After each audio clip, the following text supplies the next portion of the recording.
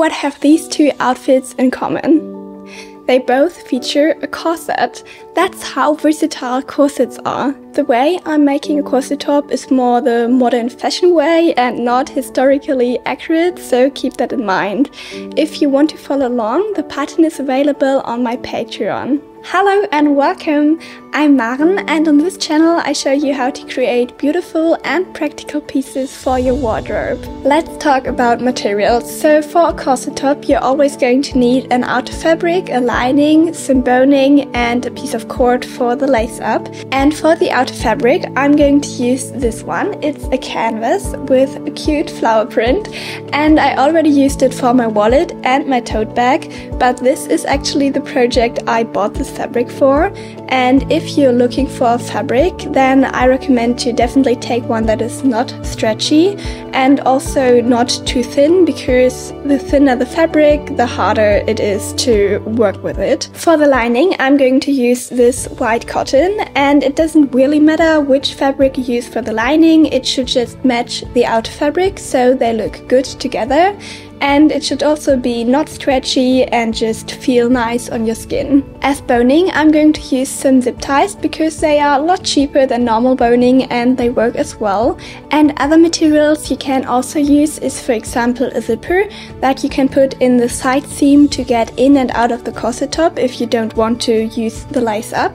And you can also just use lots of other decoration. For example, you can just do some pretty embroidery or just use lots of stones and sew them on there, or even more trim than I'm using. So the options are endless. Let's move on to the design. So my plan is to make a sweetheart neckline with a curve that curves up into the strap, and the waist is just supposed to be straight. And I want to have the lace up in the front, but you can also just, for example, make a normal sweetheart neckline or just straight neckline or whatever you want to do. And on the waist it's also very common to curve it down into a V like you see on many ball gowns. And to do so you just would have to lengthen the pattern in the correct spot to just make it longer. So right now I can finally cut everything out. First, take your lining fabric and press it to remove the wrinkles, because this way when you're cutting out your pieces, they will end up having the correct size. Now you can start cutting. Cut out the back piece on fold and both front pieces twice. I always cut using a rotary cutter because I think it's more precise, and it's also a lot faster than having to pin the pattern on the fabric and cutting it out with scissors. The lining pieces are cut out, so now I'm just gonna quickly assemble them to make sure that my pattern works. These are the 4 seams you're gonna have to sew, and I recommend to start with side seams because they are easier to sew, because they are just straight lines. After the side seams are sewn, pin the center front and the side front piece together along the curve. Sew them together while making sure that the curve on your side front piece is a bit gathered to the curve of your center front piece, because the curve on your side front piece is a bit stronger. The lining is assembled and it fits great, so now I'm going to cut out all the bodice pieces from the outer fabric. Just like you did with the lining, cut out the back piece on fold and 2 center front and 2 side front pieces. If your fabric has a directional print like mine, then always make sure that you're facing your pieces in the same direction so they won't look weird in the end. The pieces from the outer fabric are cut out as well, so now I'm going to assemble it exactly like I did with the lining. So once again, sew both side seams together and afterwards both princess seams.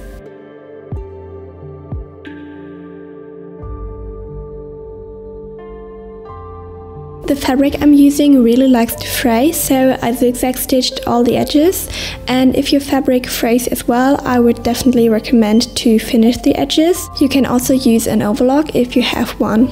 Afterwards, top stitch the seam allowances towards the front. I top stitch about 3 to 4 mm away from the seam. Before top stitching, always check that your thread tension is correct, so your seam will look pretty from the outside. And I also always lengthen my stitch length to about 3 mm. The outer bodice is assembled and it's already looking so cute.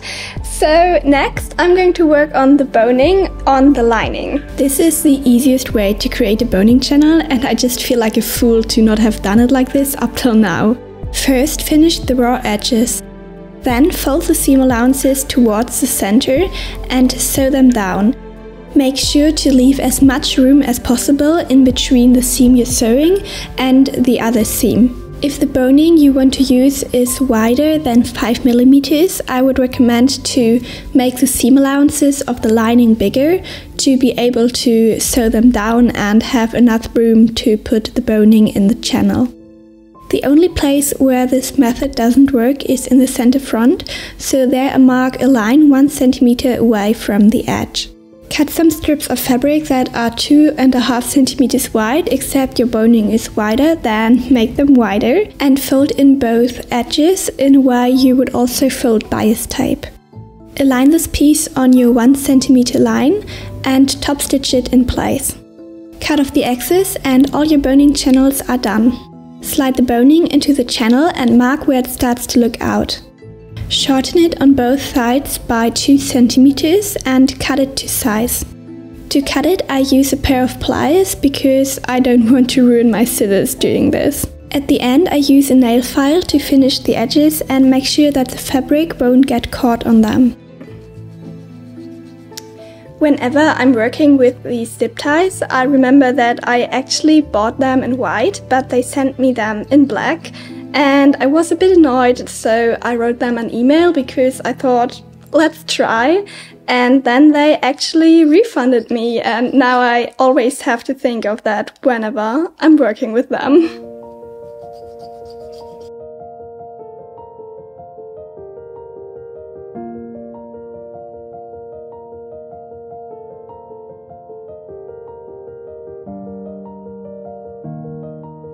All the boning is finished and I just tried on the lining and it fits perfectly.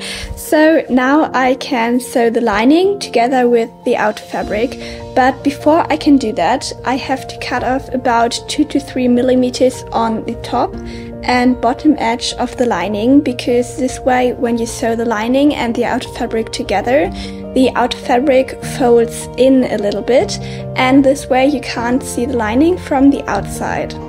If you want to mark the correct amount on the edges, then you can do that, but I just eyeballed it and it worked out fine, and it's just a lot faster than marking it first. While you're cutting, make sure that you're not cutting through your boning if it's inside your boning channels, because you don't want to ruin your fabric scissors.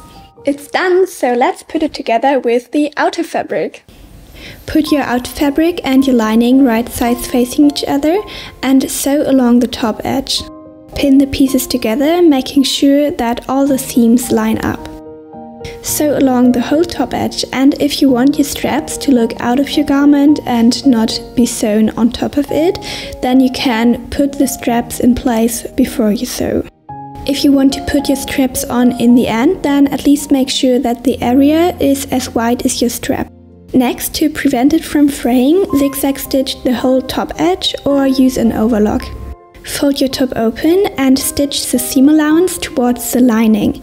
This will ensure that the lining won't be visible from the outside. While doing this, you're gonna have to stop before you reach the strap point and start again afterwards, because you can't sew in this area. The top edge of the top is finished, so next I have to finish the bottom edge and the center front.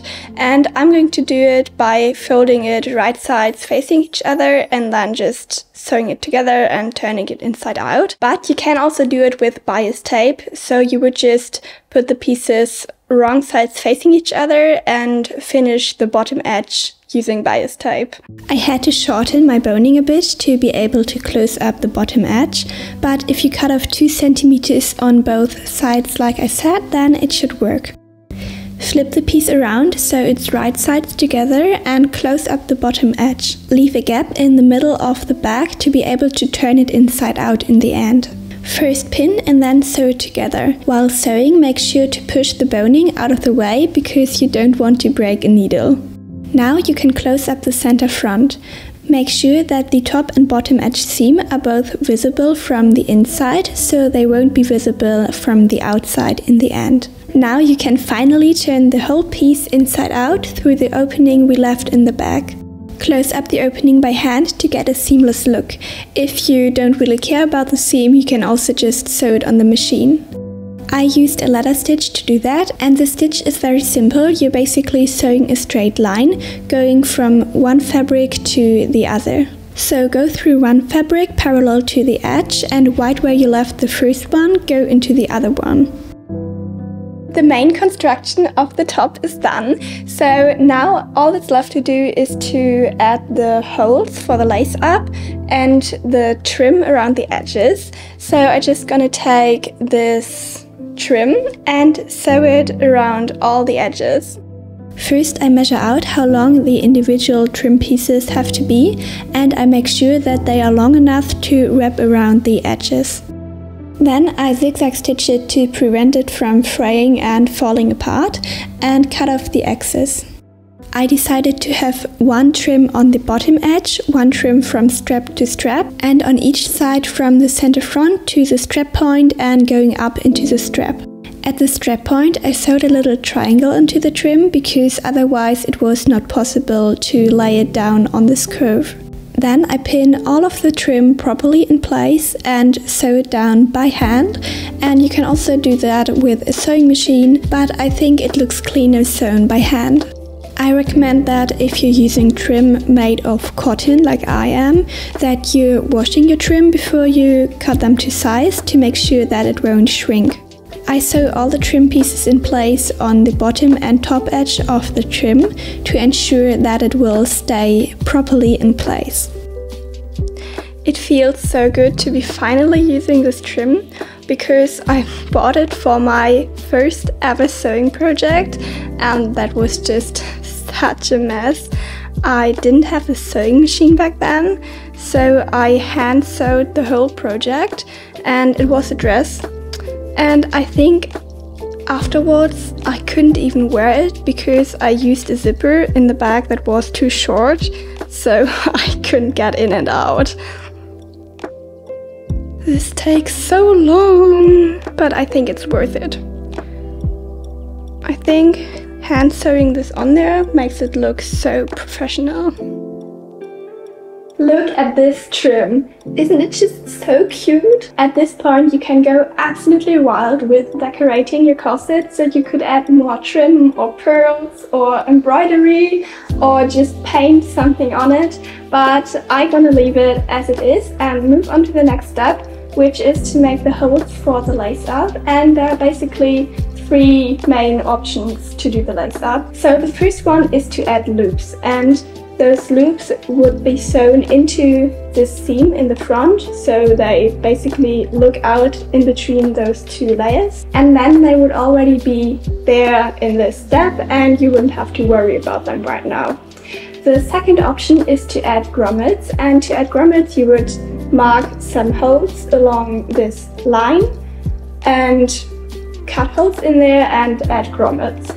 And the third option is to also cut some holes along this line, but you wouldn't finish them with grommets, but with embroidery floss, and that's what I'm gonna be doing. First you have to figure out how many holes you want to make. I used little pieces of paper to lay them down on the top and actually be able to see how it would look with the amount of holes in it. I decided to add 4 holes on each side, so I took out my ruler and marked 4 evenly spaced holes on each side. Then take a pair of scissors and cut the holes into your corset, and I can tell you this part is so scary. I was just so scared of messing up all my work. To stabilize the holes a bit, you can use a little bit of fabric glue and put it on the edges of the holes. Then I can finally sew in the eyelets, so I just took some embroidery floss and threaded my needle.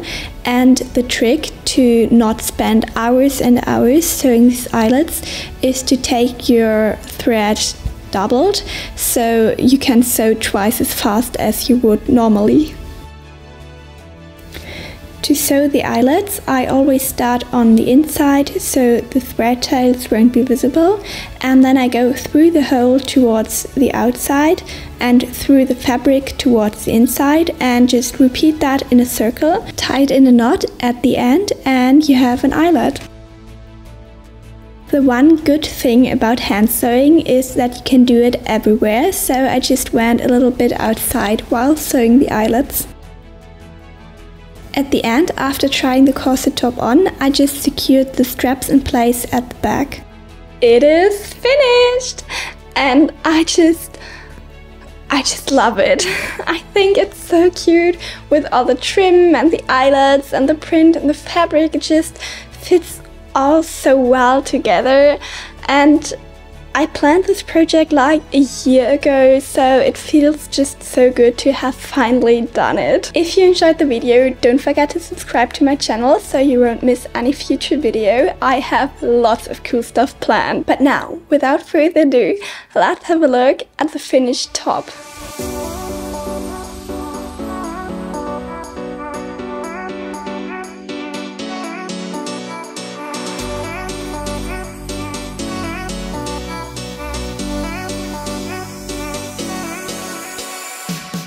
I hope you liked the video, and if you're in the mood to make some matching bottoms for your new top, then check out this video where I show you how to make a cute pair of flared shorts.